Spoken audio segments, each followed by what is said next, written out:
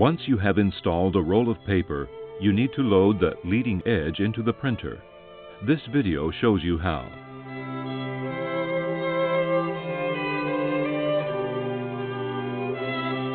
Trim the leading edge of the paper roll only if it is not straight. To do so, pull the paper over the top of the printer and lay it over the cutting track.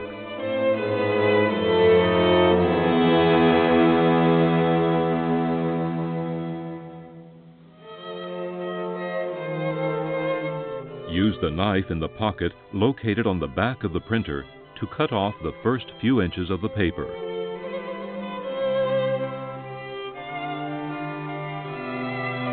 Retract the blade and return the knife to its pocket.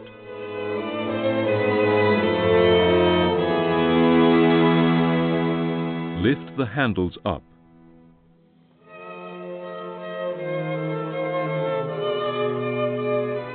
Insert the leading edge of the paper between the roller and the handles.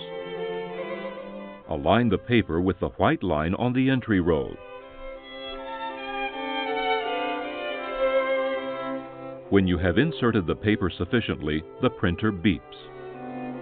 Lower the handles.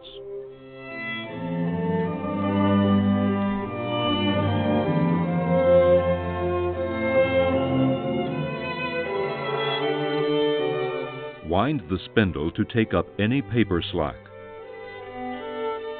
Press the Enter key to continue.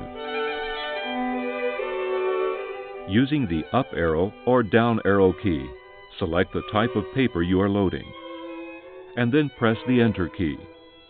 The printer continues to load the paper.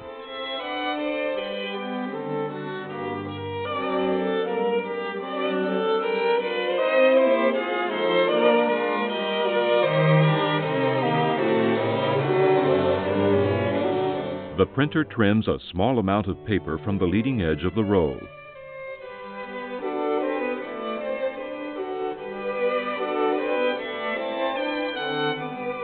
It then further aligns the paper. If you have installed a new print head, a special alignment print is automatically printed. Otherwise, the front panel displays Ready. Wind the spindle again to take up the paper slack.